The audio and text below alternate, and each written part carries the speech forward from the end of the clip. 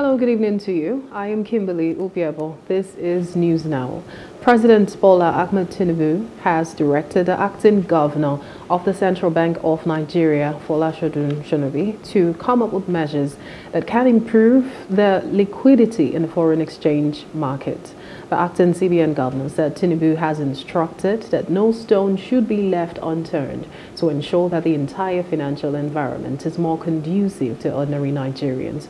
Shonubi hinted that far-reaching policies would be put in place to prevent speculators from engaging in acts detrimental to the general well-being of the nation's monetary and financial market.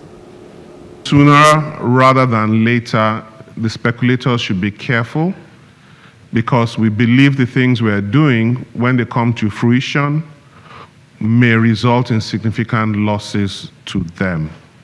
But my presence here is more about the concerns the president has and his need to know that we are doing something about it, assurances of which I have given him totally.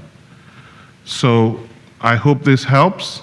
We're looking at it and we're doing things which will significantly impact the market in a few days' time, and we will all see it.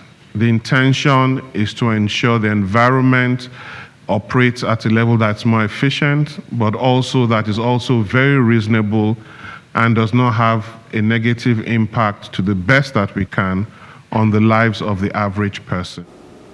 In some days to come, there are indications that there will be some injections into the foreign exchange market towards reversing some ongoing momentum for better stability. Hello, hope you enjoyed the news. Please do subscribe to our YouTube channel and don't forget to hit the notification button so you get notified about fresh news updates.